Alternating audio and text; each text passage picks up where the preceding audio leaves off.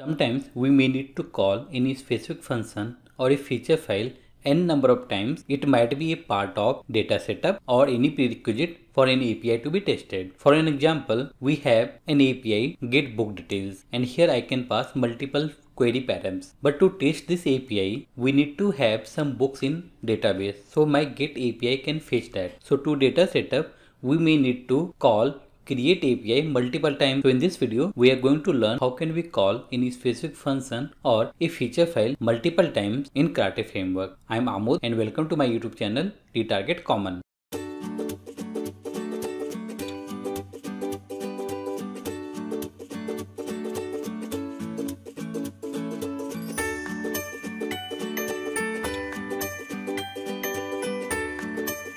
So let's start with basics. So I'm going to create a very simple JavaScript function which will return any hard-coded value. So use star def data gen, use the function keyword. It will simply return a hard-coded value, maybe karate itself.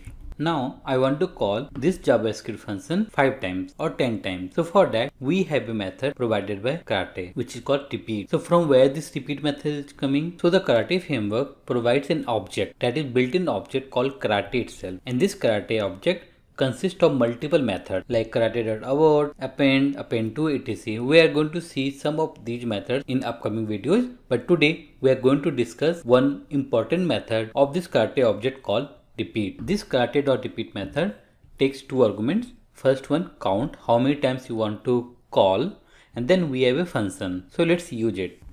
So use karate.repeat. First argument will be number of times, so let me pass 5, and here I need to pass the function name which is data gen. And karate.repeat method is going to return me an array because this repeat will call this function 5 times, and this function data gen is returning karate. So it will return every time. So we are going to have 5 values. So karate.repeat will return a JSON array with all those 5 values. So let me store return values of karate.repeat into a variable, maybe data, and I am going to print this data here.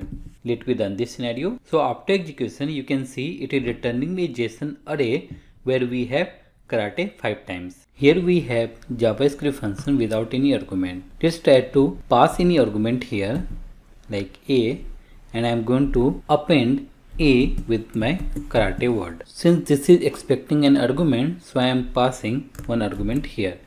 Let me pass the. Let me run this scenario. So now you can see it is giving you an error like not a JS function, and it is saying that the karate. So actually when we are passing the to call this data generator method, it is calling this function and it is returning the plus karate. The karate, and karate.repeat is expecting the output of this method should be a JavaScript function so that karate.repeat can execute it. For the first example, so that time we were just passing the name like data gen. Here I am not using parentheses, that means we are not actually calling the function. Karate.repeat will call that function. Now let's run this scenario without passing any argument and see what is the output. So in the output you can see karate word is appended with 0, 1, 2, 3, 4. So actually by default it keeps the track of index, and if you want to use that index then you can pass any argument here and you can use it here if you want to write some logic based on the index. But if you have a function with arguments and you want to pass those arguments with the karate.repeat, that is not possible. So here we have actually JavaScript function.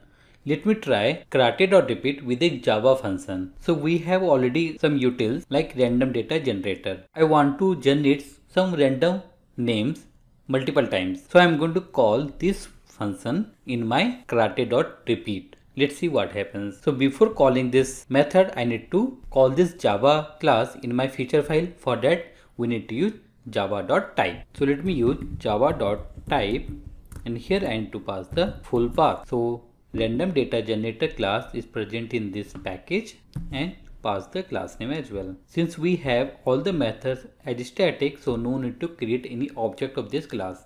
So let me store into a variable. Let me copy these two statements and paste below.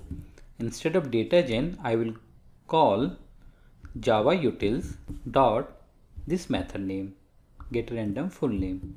And here we need to use parenthesis. Now let me run this. Only difference here I am calling some JavaScript function, but here I am trying to call it Java function in karate.repeat. I am going to run this scenario. It says that not a JS function. So the problem with karate.repeat method is that it can call multiple times only a JavaScript function. We need to create a wrapper, means create a JavaScript function and call Java function within that JavaScript function. And we know that how to call a JavaScript function multiple times using the karate.repeat. So let me show you an example. So I'm going to duplicate this scenario. So this line will be as it is, but I'm going to create a JavaScript function.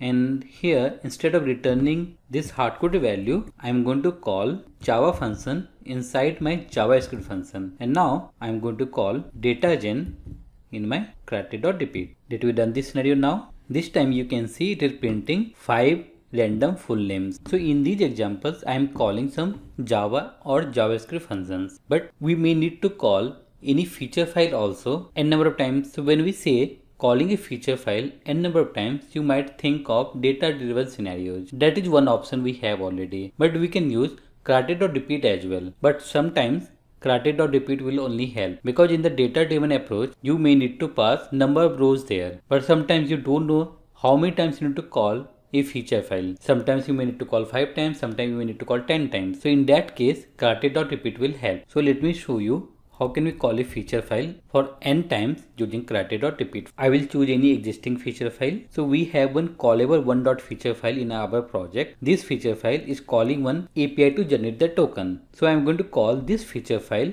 in my karate.repeat method. So we already know that karate.repeat will only call JavaScript functions. It cannot directly call any other things. So let me duplicate this scenario. So we need to call the feature file in my JavaScript function. Then we need to pass that JavaScript function to my karate.repeat method. To call a feature file inside a feature file, we use call read. But since I need to call the feature file inside a function, so I need to use another method provided by karate object, that is called karate.call. That means keep the return keyword and use karate.call. And here we need to pass the path of the feature file which I want to call. So both are in the same directory, so I can directly call callable1.feature. Let me run this scenario. If you see the logs, you can see this API to generate the token has been called 5 times, but I am more interested in the value of this data variable. So let me go down and copy the data value. So if you see here, it is returning one JSON array and it should have 5 JSON objects because we called that feature file 5 times. So here are 5 JSON objects. For each run, it will return me response headers, response body, everything, right? We already know this concept from my previous videos where I explained how to call a feature file inside another feature file. And here you can apply the JSON path and you can extract any data. So that's all in this video. If you have any doubt, please comment on this video.